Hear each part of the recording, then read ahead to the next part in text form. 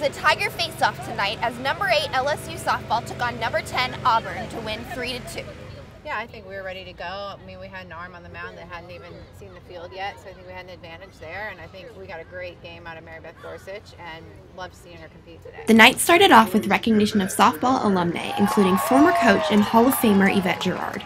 It's so cool to see people that made such a huge impact on this program before we even got here, just because they're the ones that paved the way for us. Like, they did a lot of stuff that makes it possible for me to be here, makes it possible for me to have these jerseys on. You know, they have paved the way for the people that are coming and that are here now. With the game tied 2-2 going into the bottom of the 7th inning, sophomore Amanda Doyle scored a game-winning RBI to take the series. I mean, I've been hitting hard balls right to people the entire weekend, so I knew that I was going to hit the ball hard, and it just happened to land, so I'm happy about that. Well, nobody more fitting than to have the game winner. You know, she's been doing so many great things for us offensively and just having a really good year, so she's very deserving of that moment. One game remains in this series as LSU will take on Auburn Sunday at 4 o'clock. Their next game here in Tiger Park will be against the Western Kentucky Hilltoppers on Tuesday, March 13th at 6 p.m.